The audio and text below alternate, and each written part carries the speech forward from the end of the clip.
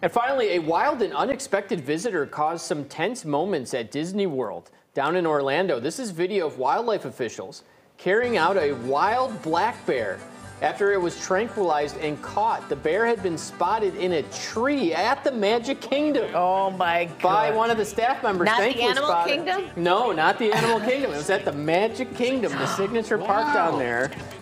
Disney temporarily closed down parts of the park. Almost half of it, I would say, was closed throughout most of the morning yesterday as they were hunting for this bear. And wildlife officials say the bear was probably searching for food as it looks to pack on fat reserves for the winter. Good for the bear. So what happened to the bear? They relocated it to a national forest there in Florida. He'll be back. Right. The internet was quick to chime in, all kinds of posts about this. Turns out the bear had a fun day at the Magic Kingdom before it was caught. I mean, first it took a ride on the Haunted Mansion, you know, got the picture taken and everything. From there, he hopped on over to the Buzz Lightyear Space Ranger spin. Took a ride on that as well. Also had to see the Country Bears Jamboree show. You know, they're retooling that in 2024. Had to get one last visit into that. Also eat the turkey leg there.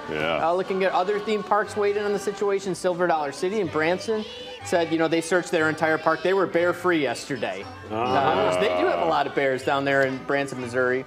And Dollywood's got a new roller coaster, Big Bear Mountain. That coaster is all about searching for a missing bear on the loose. So their VP of Marketing, Pete Owens, posted this saying, so that's where the bear went. You know, down there to the Magic Kingdom. Nobody was hurt at the Magic Kingdom, so we can all laugh about this. I just picture a kid in Mickey ears walking and someone shoots a trank gun into the bear.